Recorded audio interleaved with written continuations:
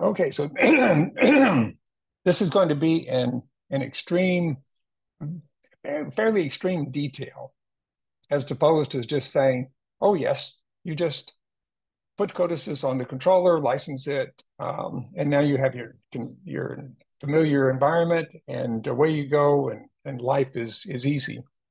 This is going to go through all the little detail steps necessary to get CODESYS successfully installed, licensed, and running on the PLCnext. So first, it does require the SD flash memory card. So that's a really easy one. You just purchase it and put it into the controller. And that is, you really need to get the ones from Phoenix Contact to be sure of compatibility. Next, if your controller firmware is not what you want, and in our case, we wanted the very latest, you will want to go onto the Phoenix Contact website and download the latest firmware file.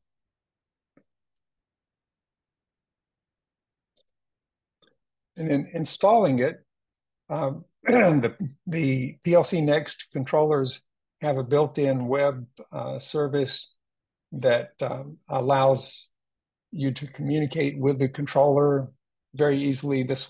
We did nothing other than just point the browser to the IP address and log in with the password that was on the side of the controller. It's on the label. Then select the file to be done. That you want to do a firmware update. Select the file. It transfers. You lose communication, of course, while when it gets restarted. But then now you have the latest firmware, and so that's something you would want to do first before you get too far into other parts of the program. Next is you'll need the PLCnext CODESYS control library. So for this, we downloaded, you just go to the CODESYS store, download the package. And once it's downloaded, going into your CODESYS IDE, you'll want to go to the CODESYS installer under Tools. That will take you to the installer, which will show you what's already installed. And then you can select the Install File button there, which will then let you browse to that file, the CODESYS control package that you've downloaded. Open that, do a little confirmation that yes, that's what you want to install. And it's also going to install some dependencies, the Edge Gateway for Linux and the Control SL extension package. And that just happens automatically. So once you make the confirmation, the installation process is very simple. It will download the packages, install them, and when complete, you go back into that same installation where you shows you what is installed, and you'll see additions of 2 new additions plus the Edge Gateway, which was in a different spot, so I missed it on that screen share or snapshot.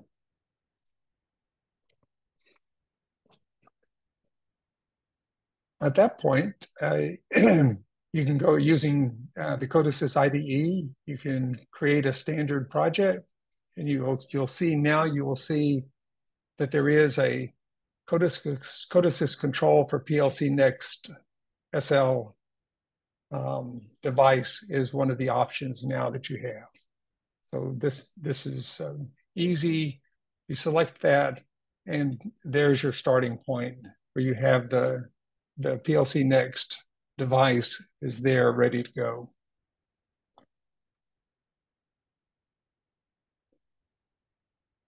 But you're not finished yet. There's a little bit more that needs to be done. Now you want to select the device and go under Tools and update the PLCnext. This will open up the communications to the PLCnext, where you can log in with your username and password.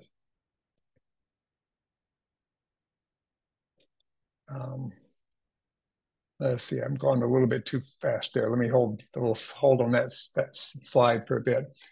From here, you will install the packages, the runtime package for the CODESYS, and you will start that runtime. And that is what gets you, switches the PLCnext hardware from running the engineer package that from Phoenix Contact to running the CODESYS system instead.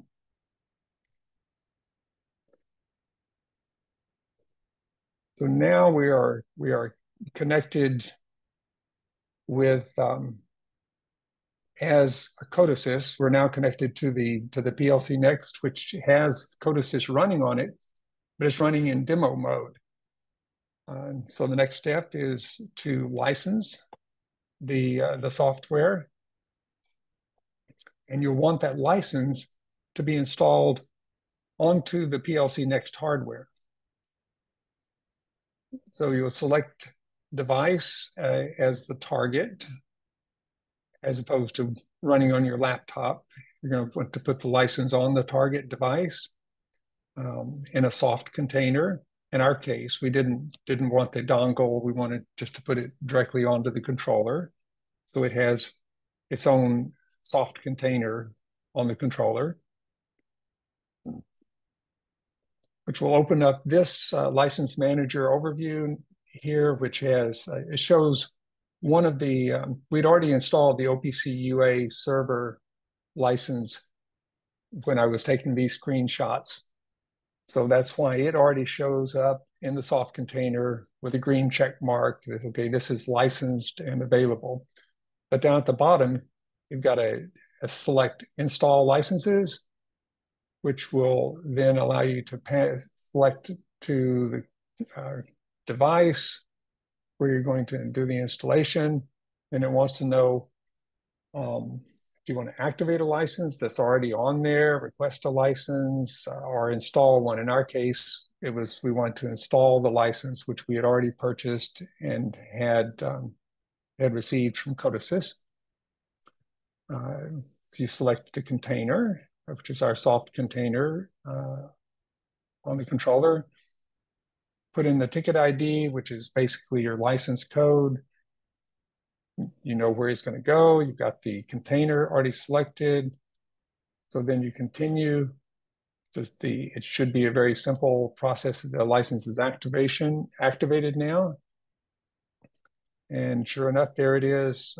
It shows up in the soft container on the PLC.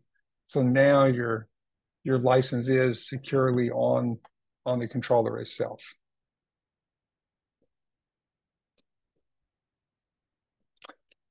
At that point, adding I/O was very easy. Instead of adding the devices, which you can do manually, you can add a device and it will be now all the PLCnext I/O hardware will be listed there. The simplest thing is to scan the controller. When this screenshot was done, we only had one analog input card.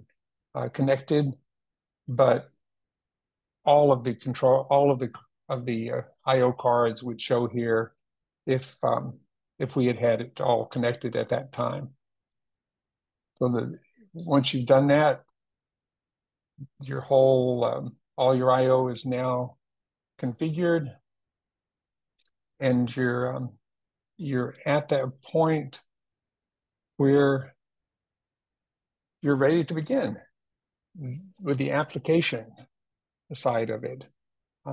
The application that we did for the university for the lab, we're not going to go through that today, but this was getting to this point was non-trivial, but I mean, because we had not been down this path before with the PLCnext and CODESYS, it took a little bit of searching to find the path. But now that it's laid out, anyone else can follow that same path very easily and get to this point quickly where you have the system ready to start your programming. And so this, besides this talk, we're also putting together some guides, some how-tos that will be freely available. So anybody that would like to get them from us, I'm sure Phoenix Contact would be happy to share them also, and perhaps even CODESYS. I don't know, but we're all friends in this, and so I suspect anyone who has them would be happy to share them.